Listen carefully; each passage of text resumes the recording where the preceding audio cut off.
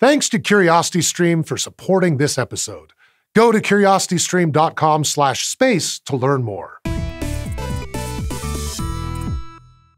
Imagine working on a huge project for 20 years and then having to watch almost helpless as it appears to fail. That's what happened to the team working on the European Space Agency's Hipparcos mission in the 1980s. They had poured years of time, energy, and money into their satellite, only to see it suffer what seemed like a devastating blow. But somehow they turned it around. And today, this little-known mission has totally transformed what we know about space. The Hipparcos mission was named after Hipparcos, an ancient Greek mathematician who made the world's first known star map.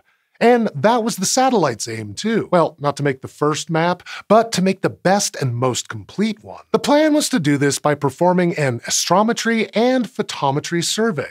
In other words, the satellite would measure the position and movements of the stars, and it would measure their brightness and colors. In total, the mission's 2 instruments were supposed to survey 500,000 stars over 2.5 years.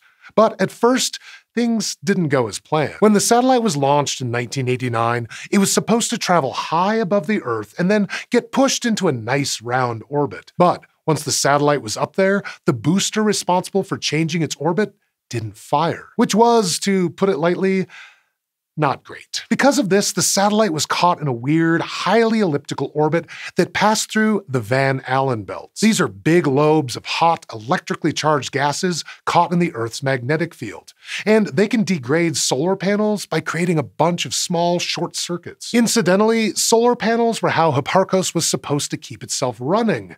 So yeah, not great. Thankfully, the engineering team managed to find a way around this. Using some leftover fuel, they were able to modify the satellite's orbit a little bit to minimize the amount of time it spent in the Van Allen belts. The solar panels did still degrade a little, but this new orbit helped reduce the damage. And as a nice bonus, the materials they were made out of turned out to be tougher than the team thought. So in the end, Hipparcos pulled through.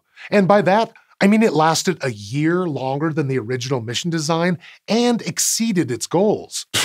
Overachiever. Ultimately, scientists used the satellite's data to pull together catalogs that included more than 2.5 million stars.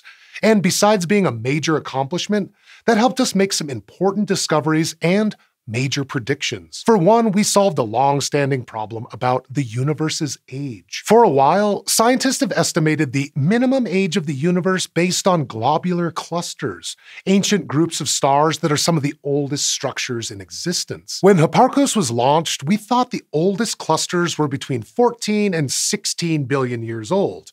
And this was a problem, because all our other evidence suggested that the universe was between 11.6 and 14.9 billion years old. So except for a tiny amount of overlap, it seemed like the oldest clusters were older than the universe, and that's not quite right. To figure out what was going on, scientists used Hipparcos observations of 2 special kinds of stars: Cepheid variables and RR Lyrae stars. These stars pulse really regularly, and scientists have found that their pulse is related to how bright they are close up. So by comparing that brightness to how dim they appear from Earth, astronomers can pretty accurately calculate how far away they are. Thanks to Hipparcos, scientists were able to calculate that the earliest globular clusters are actually only about 11 billion years old. So it turns out they line up with our other data after all. And since the Hipparcos mission, other missions have put the universe at 13.79 billion years old,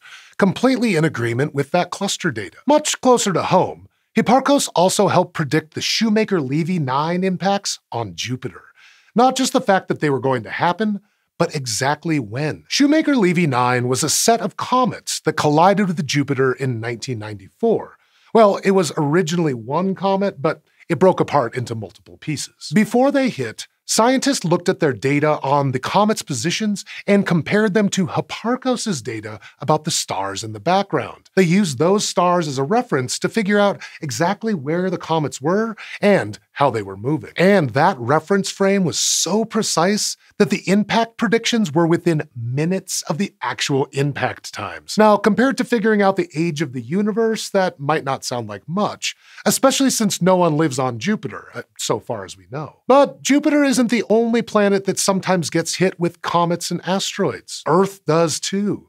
So the better we can learn to track comets in space and predict their paths, the better off we'll be. Besides all this, Hipparcos data also taught us about our galaxy's tilt and certain clusters of stars, and it laid the groundwork for tons of research about stars and their planets. The stuff the mission taught us could and does fill many books. But in the grand scheme of things, there's something kind of funny about it too. After all, it's a mission where a bunch of small, short-lived humans looked into the ancient vastness of space and decided they wanted to count the stars. There's something aggressively optimistic about that. And the amazing thing is that it actually worked and taught us more about our corner of the universe. Today, you might hear about other missions studying the stars, but it's worth remembering Hipparcos too. It laid the foundation for some of today's most groundbreaking astronomy research, and we'll likely be learning from its data for years to come. And to think, it could have failed just minutes after launch. Thanks for watching this episode of SciShow Space. If you enjoyed it and want to learn more about the universe and everything in it, you might want to check out CuriosityStream. CuriosityStream is a subscription-based streaming service, and they offer more than 2,000 documentaries about everything from science and technology to society and history. They even have a series about space exploration. It's called Space Probes, and it looks at the missions to Saturn, Mars, and Pluto, among many other places. So if you liked learning about Hipparcos, you might enjoy that series as well. If you want to check it out, you can get unlimited access to CuriosityStream starting at just $2.99 a month. And as a thank you for watching SciShow, you can get your first 31 days completely free if you sign up at curiositystream.com/space and use the promo code SPACE during the sign-up process.